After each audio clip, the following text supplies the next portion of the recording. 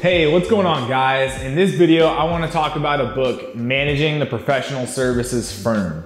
Now, this is a business book that's very different from most of the books that I reviewed on this channel. This book goes into detail about how you can build and sustain a business that relies on highly skilled professionals. And this book was of great interest to me because many of the books I've read on entrepreneurship and business building talk about how you can build a business based on systems that doesn't necessarily rely on any one person. And this is an idea that's really popular in small business entrepreneurship, all the literature around those topics, because many people get wrapped up in the idea of building a system that they can run almost in a hands-off way. This is expressed commonly when people talk about building a business where they're working on the business instead of in the business. The idea that they're gonna build this system and they're just gonna tinker with the system from the outside and monitor it. And when people get caught up in this idea, they get really excited about the idea of building a business system that's not reliant on any one individual. This is especially popular when people talk about or reference the book, The E-Myth Revisited, which kind of started many books in this genre that talk about this dichotomy between working in your business and working on your business system, and how the way that you get to this point where you're outside of your business is to build this system that can't be ruined by any one person. You can swap people in and out,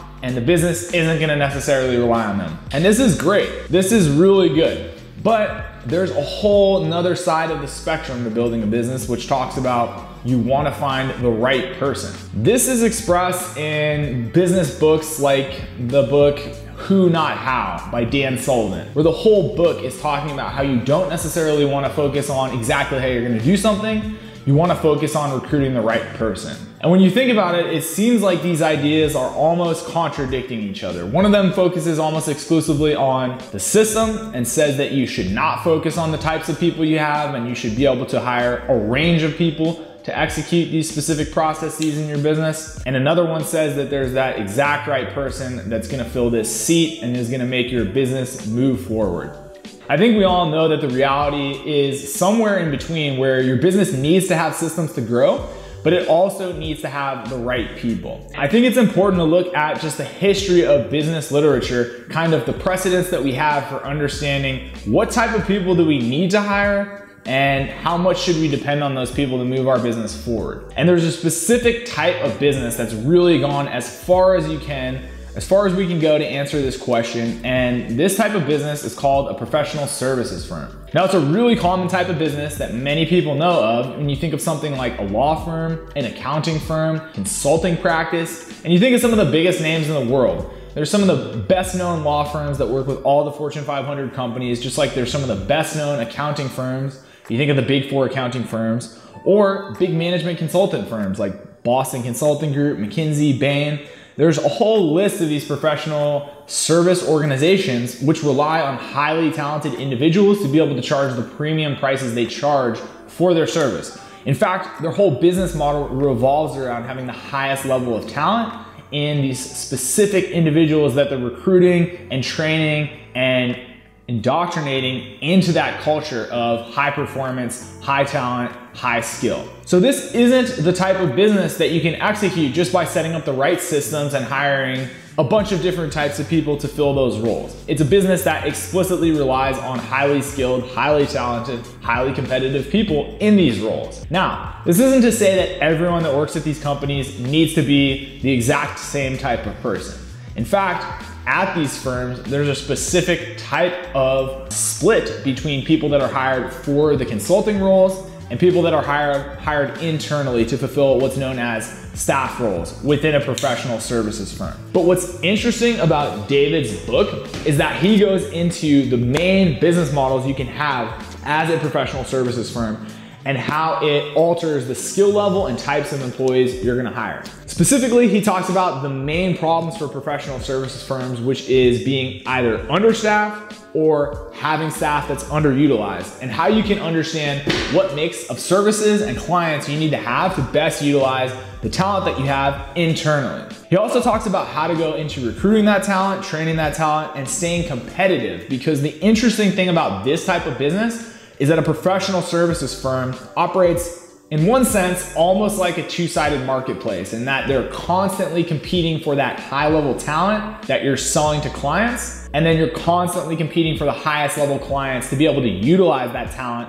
at that level. Because at the end of the day, a large part of this business model is being able to pay enough to keep the highest talent individuals around in the business. So I really love books about professional service firms because they challenge conventional business thinking, because you're directly going against many of the ideas business owners have, like undercutting for the performance that they want and getting lower priced personnel to fulfill roles that they need, not trying to figure out ways that you can give the client more service at a lower price. A lot of businesses are about how can I get the cheapest internal labor and how can I charge the highest prices. And in professional service firms, because of the competitive nature at both sides of your market, both with clients and for talent internally, you really have to optimize your systems for hiring and retaining clients at a much higher level than you would in other business models. But it's also very interesting because there's less competition if you can do it well, because these are the types of business challenges that most people just don't want to deal with.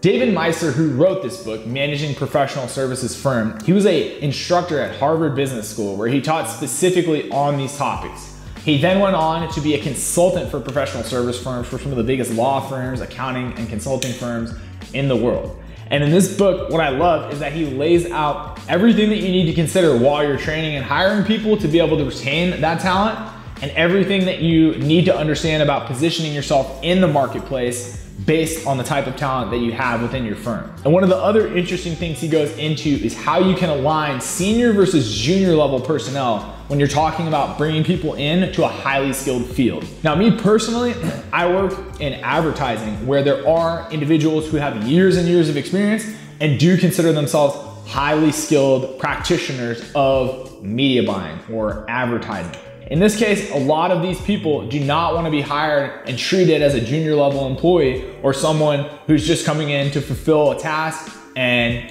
be on their way. These people consider themselves as highly skilled professionals, and if they're not treated as such, they tend to move on to higher paying clients or better paying jobs. So a big part of this is really dealing with that dynamic between the employer and the person who's coming to perform a service. That idea that this is a highly skilled person that you really need to treat well or they're gonna be gone.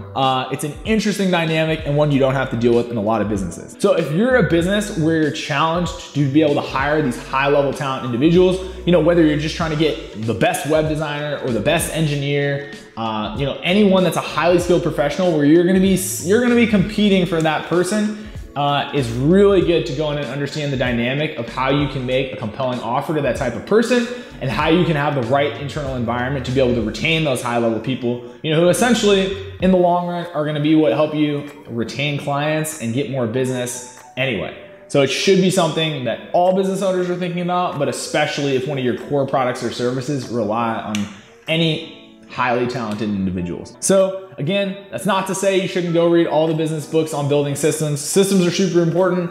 David talks about systems in this book, but I thought it was super interesting because it deals with many of the business challenges that other business books just don't even address, because these are some of the retaining talent in order to be able to bring in higher level clients. It's one of the most difficult issues that any business is gonna have to face. And you think about all the biggest companies in the world, one of their biggest problems is how to compete for the highest level talent. So if you're running a business, you're trying to grow it, this problem is not gonna go away. I can't recommend this book enough. Again, it's Managing the Professional Services Firm by David Meister, and you can look him up on the web as well. He has his own blog. I know he used to do consulting in this area and he's now retired from active consulting, but his blog is still a treasure trove of knowledge on how to hire, recruit, train, and retain the best talent in the world. So I can't recommend it enough. Anyway, I know this video was a little different from what I normally do. Hopefully you guys got some value out of it. If you did, make sure to hit the like button, comment below, letting me know what you thought of this book and this review. Let me know if there's anything else you want to see on this channel or any other books that you guys want me to review. If you haven't already, make sure to subscribe so that you're notified anytime that I come out with videos just like this. And as always, thank you guys for watching.